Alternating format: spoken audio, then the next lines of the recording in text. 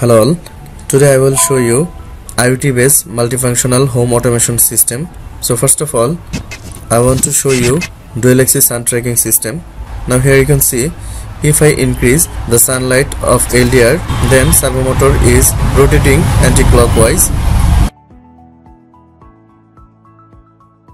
and if I decrease the sunlight, then it will off, and again if I increase the another LDR sunlight, the servo motor is turning clockwise. This part is used for horizontal movement of solar, and let's see the vertical part to rotate solar panel. For this, if I increase this LDR sunlight, then you can see the servo motor is rotate on side, and if I increase sunlight of another button, then you can see the servo motor is turning another side. And this is the part of dual axis sun tracking system. Now let's jump to another part, and this part is for use home security system, and here we have used true MQ sensor. On is carbon monoxide sensor and other is smoke and gas sensor.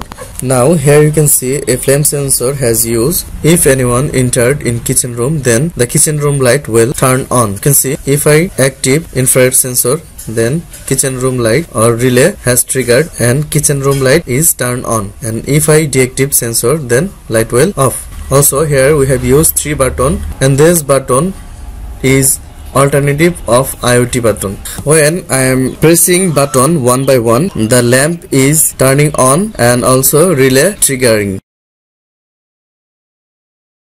Now here is the last part of this project. Here we have used a temperature sensor. We can see temperature in here. Solar panel, Piezoelectric. Solar panel has used to generate power from sunlight, and Piezoelectric has used to generate electric power. We can set it in front of house. If anybody entered in house, then her or his footstep will count and generate power, and it will store in a rechargeable battery. Here you can see 2 type sensor has used. One of them is water level sensor and other is soil moisture sensor. Also here 2 motor or 2 pump motor has used. The motor will turn on depending the value of their sensor. One motor is for water level sensor and other is for soil moisture sensor. We can use this part to gardening in our home. So both sensors value we can see on a display. Now let's see the working process of pump motor depending their sensor values.